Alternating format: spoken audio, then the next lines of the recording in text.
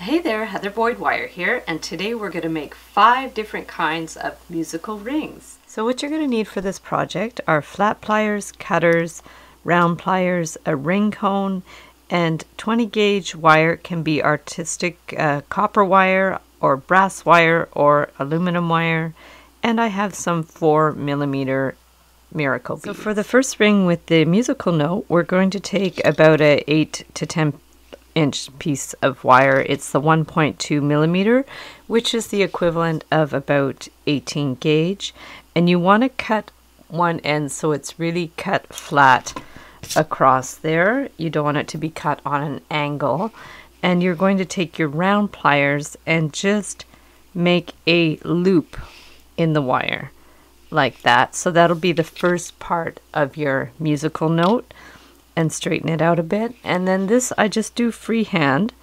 and you could, I guess, print out a template if you wanted to, but you just can practice by doing it freehand.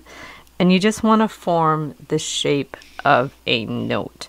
So now I went across the top, and I'm going to go and do the second circle for the other side of the musical note. This would be an 8th note if you're a musician. And so this one's going to be super simple. I'm just going to form the note and then place it on the ring cone. And I'll put a link below on where you can purchase these ring cones. And then what I want to do is actually put the wire underneath. Now I've cut it way too long, so you could have actually cut the wire a lot shorter. I'm going to push it down to be a little bit bigger. And then you just bend this back. Very simple. Get your cutters, cut that end, and then just with your flat pliers bend it down so that there's no little sharp ends showing, like that. Press it onto the cone to make it smooth, and there's ring number 1. So ring number 2 is similar to number 1, but it has beads. So you're going to get your wire and put a 4mm miracle bead on the wire. Now I use the miracle bead partly because it's a beautiful bead, but also because it's got a large hole in it. Some of the other smaller beads wouldn't work so well. So we'll bend it sort of on a right angle like that, and then wrap this wire over top like that. We just want to surround the bead with wire, and then to the back, and we're just going to put it to the back, and then you want to clip it so this end can be pushed in and just really kind of flush in there so it doesn't stick out and be scratchy. So then you could give it an extra little pinch with the flat pliers. And now we're going to form the other side of the note. So just like in the first ring, we're going to bend it across the top and down like that. And then just bend this wire to the front at a right angle, like that, and then put on our other bead on there, and then same as before, we're going to wind it around to the front and then to the back. Flip the note over and put it to the back. Okay, and this will be the notes complete, so with the wire going straight to the right. And now we're going to place it on the ring cone around like that, and exactly like in the first one, we want it to slide in between the two little bead note parts there, and then bend this back. It's just in the top left corner there.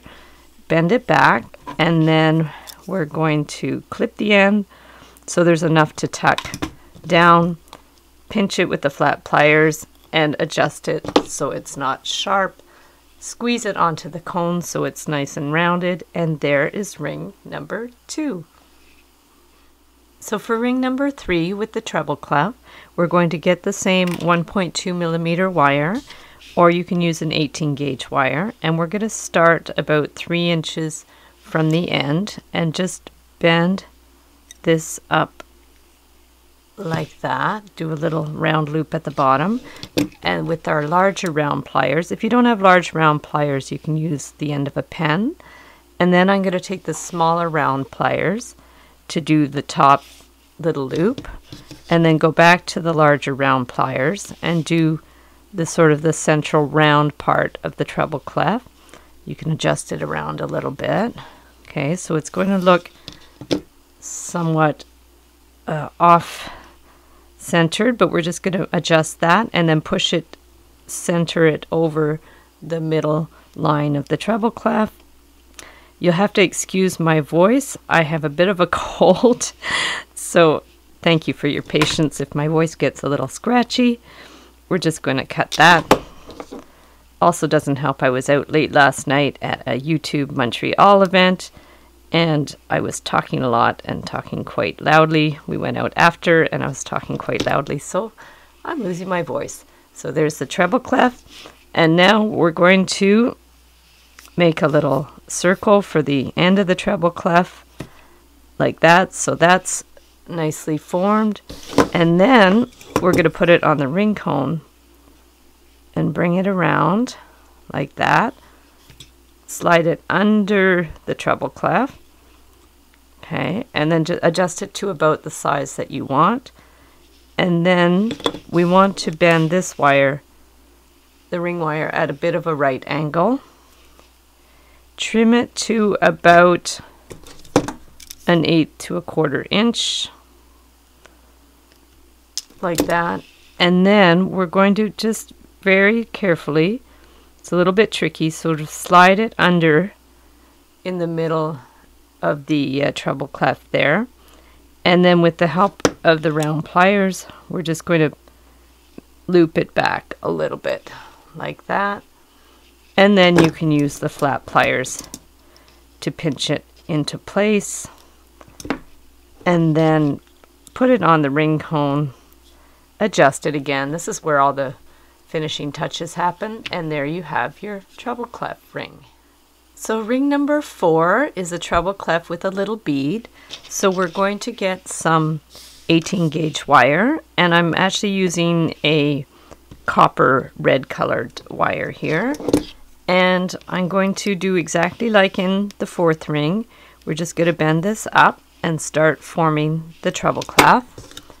Just doing it freehand like that. The wire's a little thick. You could even go with a 20 gauge if you find it easier to work with. It just means the ring band will be a little thinner. 18 gauge is a little more solid, but you could use either. The artistic copper wire is quite solid. And so then we're going to keep forming the treble clef as we did in the first one. And then just bend that little end there and clip it off. The trick is always to find a way to hide the little ends and to make them very discreet, and that's why you kind of pinch them in so they're not too scratchy. So scratchy like my voice, ha ha ha. Sorry for the cold, guys. And then we're going to put the bead on there, and we're going to wind the wire around to the front of the bead like that, and then to the back. You could actually just go ahead and do your ring form after that, but if you want to make it a little extra solid, you could just wind it around the bead kind of twice. I think either way would have worked. And then we'll get our ring cone, and just like we did in the last one, just wind it around and then bend it a bit at a right angle, slide it in the middle there of the treble clef, position it in place, and then bend that back.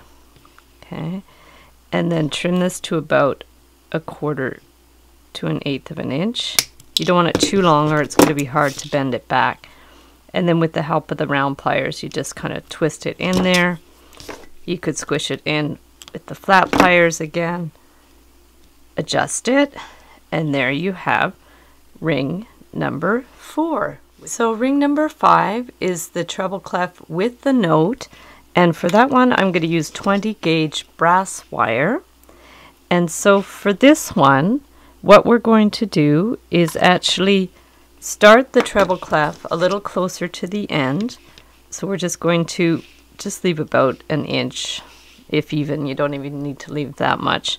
and we're going to start forming our treble clef.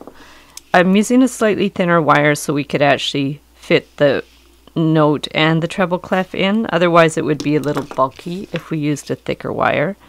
So we're just going to go ahead and make the treble clef like we did in the previous rings. Okay, so we've got the beginning, and then we wiggle this a little bit to get it flatter, push it backwards, and then instead of clipping this end off, we're actually going to wind it around all the way around, so we have our complete treble clef like that. This is actually how I make the treble clef earrings. And then we're going to start forming our note. Go ahead and form it like right near where the treble clef ends there. Okay, so we'll do our first little round up like that. I'm trying to keep it pretty tight so it won't be too wide across the finger. And then we're going to form the rest of the note like that. Okay, and then make this round but send it towards the back like that. So we have our treble clef with the note completed.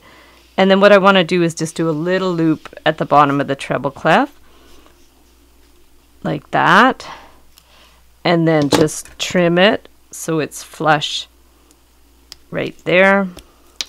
And then that way we can press it down so it's not scratchy.